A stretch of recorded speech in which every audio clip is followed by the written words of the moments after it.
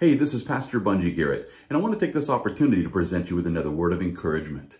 Well, it's St. Patrick's Day, and what this means for many, many people is that it's time to get drunk. That's right. Alcohol sales are generally up over 150% on St. Patty's Day, and over 30% of men admit that they binge drink on this day. As a result, March 17th has actually become one of the deadliest days of the entire year. And the reason why is because of the fatal accidents caused by drunk drivers.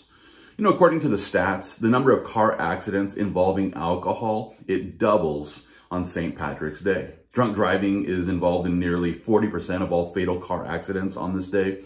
And back in 2019, drunk driving on St. Patty's Day was the reason for more than 10,000 deaths here in the U.S., which not only included fatal car collisions, but also fatal pedestrian crashes. Sadly, all of these tragedies are done in the name of a saint who wasn't Irish, he wasn't a snake herder, and he wasn't an alcoholic. St. Patrick was actually born in Bonnevin, which was between the Scottish towns of Dumbarton and Glasgow, and he was actually brought to Ireland initially as a slave. Yeah, that's right. He was brought as a slave after being captured by Gaelic pirates who took him from his home. And it was during his days there in slavery when Patrick actually embraced the Christian faith of his parents. He then eventually escaped from his captors and he returned to his home, and it was there where he became a cleric.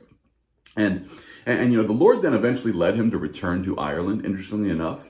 According to Patrick, the Lord gave him a vision of people from Ireland speaking to him with a single voice, declaring, "We appeal to you, holy servant boy, come and walk among us."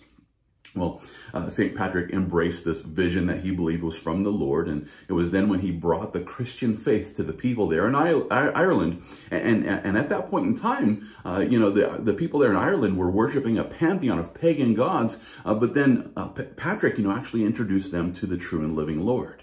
In this way, St. Patrick drove the spiritual snakes out of Ireland as he preached the gospel of grace. And as a result of his incredible influence, the people of Ireland eventually decided to celebrate St. Patrick on the anniversary of his death. Now, this celebration initially allowed them to put aside their Lenten restrictions, and yet the holiday eventually degraded into a day of debauchery as, people now feel the freedom to go out and engage in excessive drinking, all in the name of a saint who would no doubt disapprove. Now, if you truly want to honor the memory of this Christian missionary named Patrick, well, then the best thing that we can do is to live a life that's committed to the Great Commission of Christ Jesus, because, that's how he committed his life. He was committed as a missionary to the Great Commission of Jesus Christ, and so we would do well to follow his example. And I want to remind you that St. Patrick was a man who sought the salvation of those who had enslaved him. What a great example. In this way, he not only demonstrated a heart of forgiveness for those who had enslaved him, but he also demonstrated a desire to see his captors come to faith in Jesus Christ. Furthermore, St. Patrick also presents us with a perfect picture of self-sacrifice. Think about it for a moment. This servant of our Savior was ready to risk being enslaved all over again by returning to this region where he had been enslaved before. And in this way, we can see how St. Patrick was willing to suffer slavery so that he could help the pagan people of Ireland to receive the grace of God by faith in Jesus Christ. This reminds me of the way that Paul was willing to be arrested and imprisoned and persecuted, all for the sake of the gospel message. I'll remind you, it's in Acts chapter 21. There we learn about the day when a prophet named Agabus, he took Paul's belt, bound it around his own hands and feet, and said, "Thus says the Holy Spirit, so shall the Jews at Jerusalem bind the man who owns this belt and deliver him into the hands of the Gentiles."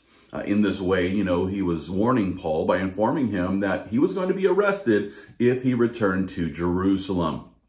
Well, the average person would say, okay, well, I'll just avoid Jerusalem, right? But in response to this warning, Paul declares this. He says, "I am ready not only to be bound, but also to die at Jerusalem for the name of the Lord Jesus." Wow. Paul was a man who was willing to suffer and die so that he could accomplish his calling in Christ. And in similar fashion, St. Patrick was also a believer who was willing to suffer enslavement so that he could accomplish his calling in Christ. And in light of these examples, I encourage you to celebrate St. Patrick's Day, but we ought to celebrate St. Patrick's Day by just taking some time today to examine our own commitment to Christ Jesus. We should consider the sobering question, am I willing to suffer so that I can lead others to the Lord?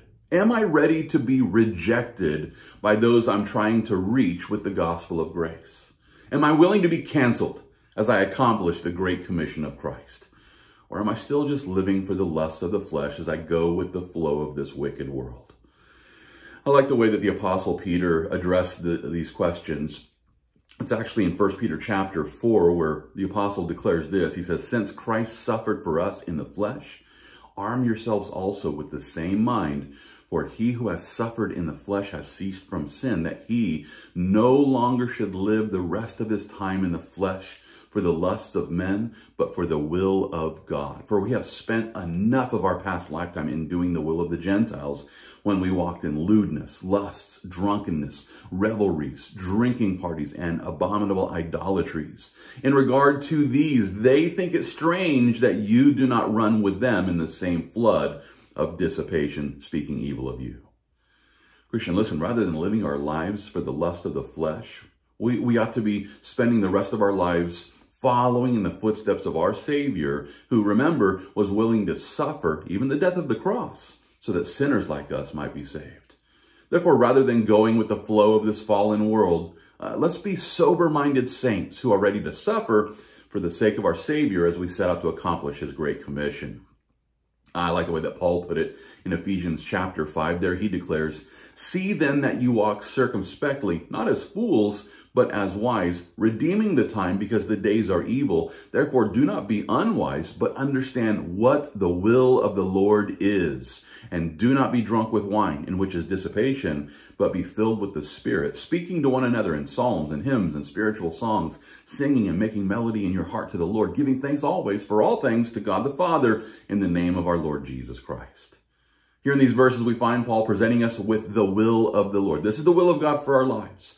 And according to the will of the Lord, Christians should stop being led by the spirits of alcohol, and instead we should stay sober-minded so that we can be led by the Holy Spirit. In this way, we'll become those believers who are able to accomplish the great commission of Christ Jesus. And with this as the goal, I encourage you, let's follow in the footsteps of St. Patrick by spending this day preaching the gospel message of Jesus Christ. And as we do, the Lord will empower us and help us to continue fighting the good fight of faith, and all for the glory of God.